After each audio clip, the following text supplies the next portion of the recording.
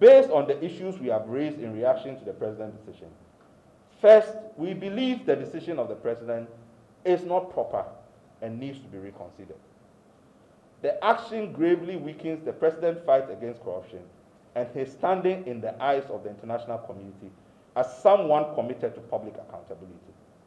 We should not forget that it was the president and the MPP government that set up an office of the special prosecutor with a carefully designed legal framework to ensure that Mr. Martin Amidu was not only formally independent, but substantively independent.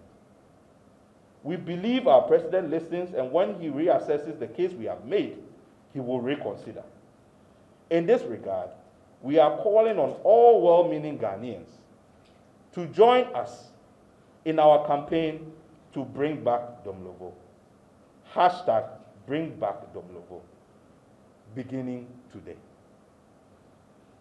Second, as a result of the gravity of the constitutional issues raised by this question, we have to, at some point, apply to the Supreme Court for interpretation of the president's powers in respect of independent governance institutions. This is a very, very, very important issue.